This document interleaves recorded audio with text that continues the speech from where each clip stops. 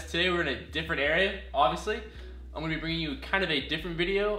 Instead of just regular tech that I do in my office, I'm going to be doing CarTech. So essentially, I have borrowed a 2016 Z06 Corvette, and I'm going to be showing you all the tech features that this car offers, as well as, driving around a little bit, showing you guys how it sounds, and yeah, just kind of showing you what this thing's all about. So this thing has a lot of cool features inside of it. It's got Apple CarPlay, it's got cameras everywhere, it's got a lot of different features it has to change the side of the car, how the car drives, everything like that. So I'm going to be showing you all that stuff, and hope you guys enjoy it, so let's check it out. Also, before, quick disclaimer here. I don't know if you heard me a second ago, but once again, this is not my car, okay? So when I'm driving around like a girl, I'm not like hauling ass. Don't get mad at me because I'm driving like a girl. It's not mine. I don't want to wreck this thing. I don't have the money to repair this thing. So yeah, I just borrowed this just for this video. Someone was kind enough to let me use it. I thought it'd be kind of a cool video, that'd be kind of different. So yeah, once again, this is not my vehicle. So we're gonna drive like a baby. I'm gonna baby the car. I don't want to wreck the thing. We're gonna baby the car, but I'm gonna also show you all the cool things that this car has to offer. So I hope you enjoy it, and let's check it out. So just a quick overview. This car does have Bluetooth 3.0, heads-up display, 3 USB ports, one 3.5mm audio jack for the auxiliary audio, 2 cigarette lighters. Some of the Corvettes do offer Wi-Fi, but this car does not. An 8-inch touchscreen, as well as hand gestures and voice recognition, Apple CarPlay, and the Remote Link app for your phone, which allows you to start the car, honk the horn, unlock the car, stuff like that. It does have engine sound management and the PDR performance data recorder. Okay, so first off, we're just gonna touch on all the things you can do with the deck. So you have audio, phone, nav, settings, Pandora, weather. Those are all pretty obvious things most cars have. I guess most cars don't have weather. But if you click on weather, that gives you, you have your different forecasts, your 5-day, hourly, the route that you're taking, different locations, go to your maps, you get the menu button, do different things there. If you go back home, Pandora, which all the cars are getting Pandora nowadays, and then obviously audio, phone, nav, settings, stuff like that. You can change things around. But the thing this car has is Apple CarPlay. So you have here, as long as you have your phone plugged in via the USB, you can work your iPhone through this. So that's pretty cool. You get your phone, music, maps, messages, now playing, podcast, audiobook, Spotify. The next cool thing I'm going to show you guys is the PDR. That stands for Performance Data Recorder. So with this, you have to have a memory card plugged into the slot in the glove compartment. And once you have that plugged in, you can record your drives, essentially is what this does.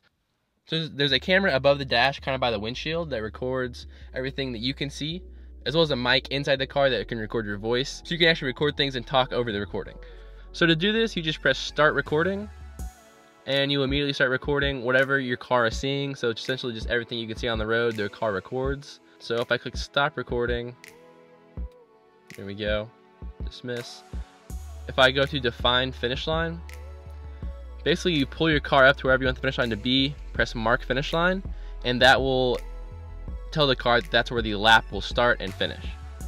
So if you mark your finish line, and then you go back to wherever you want to start from, and I guess start, you can go through that finish line multiple times, and you can do laps, record lap times, all that kind of stuff, which is really cool. And if we go back, we have recorded sessions, so you can watch the recorded sessions that you have done previously. So like if I go down here and like click on one of these, it just shows what I've been doing, and you can listen to the audio, which is cool too.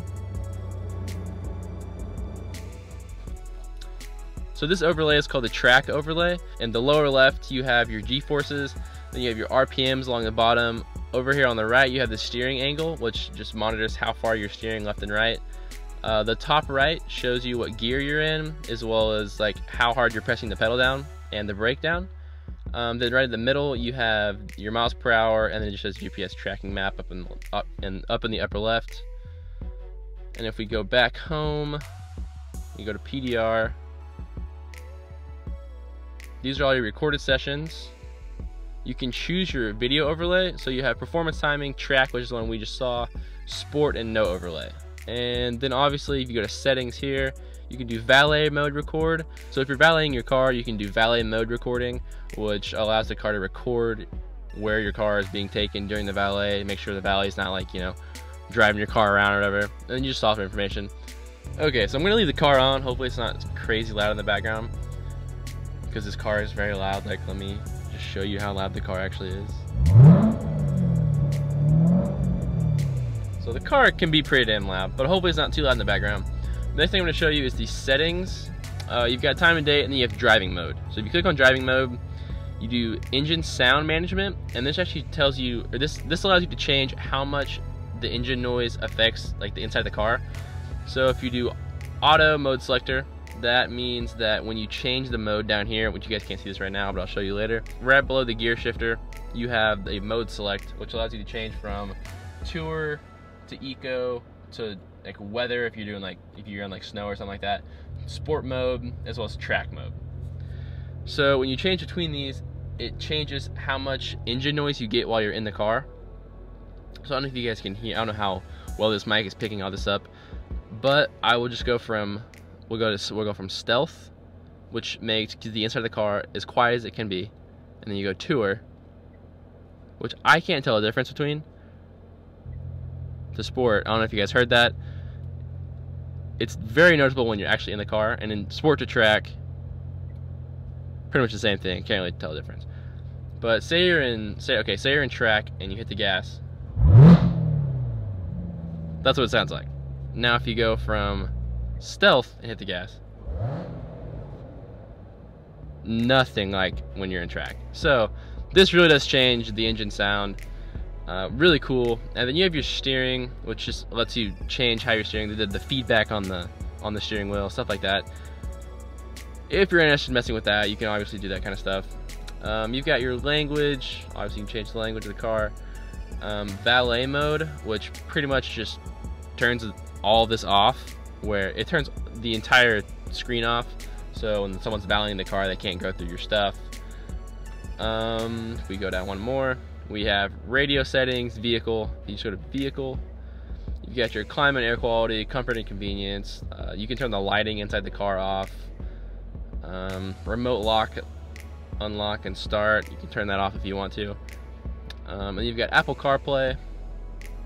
That's essentially just turning it on and off, and managing the devices that are plugged up to it. And you can return to factory settings, and you've got software information. So we're gonna go back here. We're gonna go over one. Text, all the cars have that.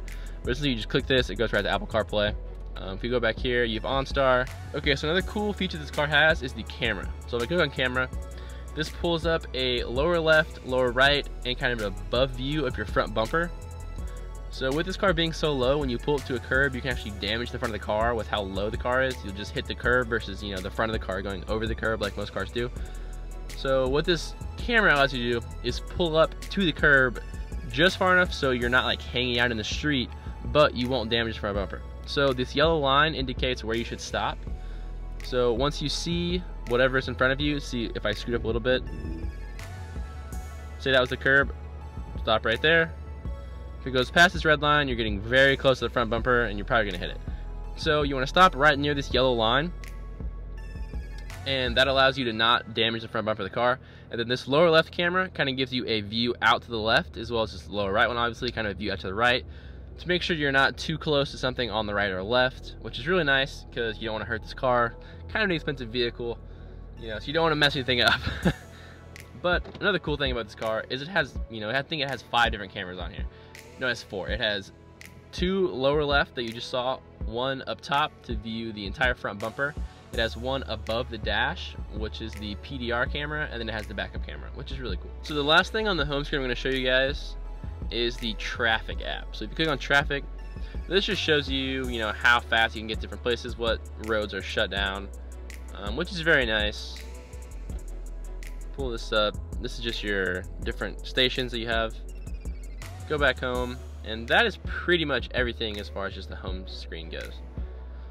So next I'm just going to try to show you guys around the car. Granted, I don't have a very wide angle lens on this camera, so you're not going to be able to see a lot, but I'm going to show you as much as I can.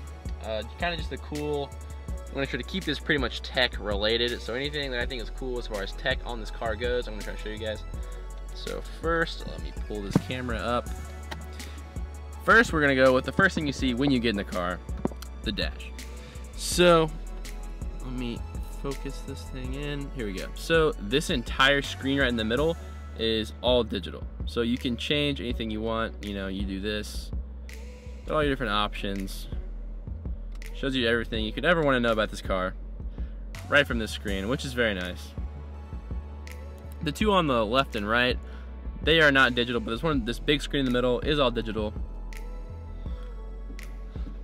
And then the next thing I'm going to show you is, I think, the coolest part about this entire car. So while you're driving, if you don't want to look down at the digital screen down here, you can just look through your windshield, and what happens is there's a little screen up at the front that reflects this right. Let me see if I can point this out to you right here. It reflects that off the front windshield.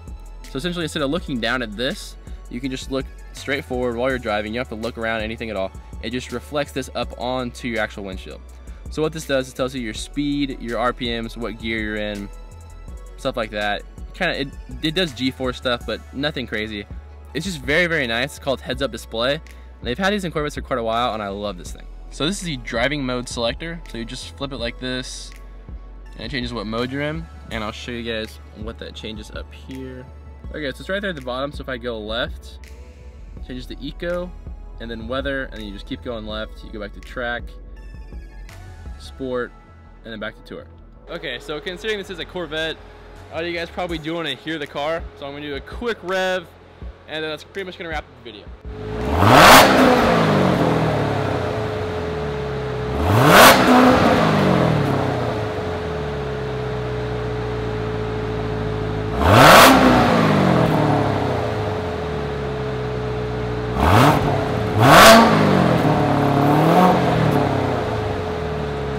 Okay, so right here, something happened with the audio, so you should be hearing the car as well as all the rev and, you know, me talking. But I guess when I imported the file, the audio didn't come with it. I'm not really sure what happened, but I assure you the car was very loud right here. This is really cool. But yeah, just kind of showing you how everything looks when you're actually driving around, how all the different gauges look. But yeah, sorry about the audio. Alright, well, that's going to do it for the video, guys. If you enjoyed it, please hit that like button. It does help the channel grow. If you really enjoyed it, hit the subscribe button. We're going to be doing new videos like this, a lot of different cool stuff, just different things. Everything's going to be tech related though. If you have any questions about this or anything else, just drop me a comment down below, and I'll see you guys in the next one. Peace.